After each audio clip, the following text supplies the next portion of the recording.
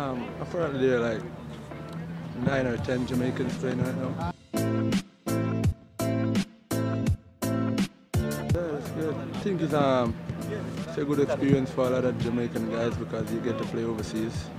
And the MLS is like, it's a hard game, and it's a lot of running. And you know, Jamaicans are known for working hard and having fast guys, the guys with a lot of stamina, so I think they're fit for the league. It's different from Jamaica. Jamaica is a kind of laid-back kind of city.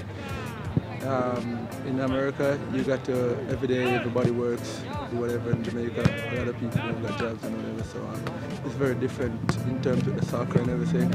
You got to work hard. In Jamaica, it's kind of different. You don't work this hard, but you got a lot of skillful players here. The league is good here. You got skills play, you got fast players. Everybody working hard to try to fight for a spot.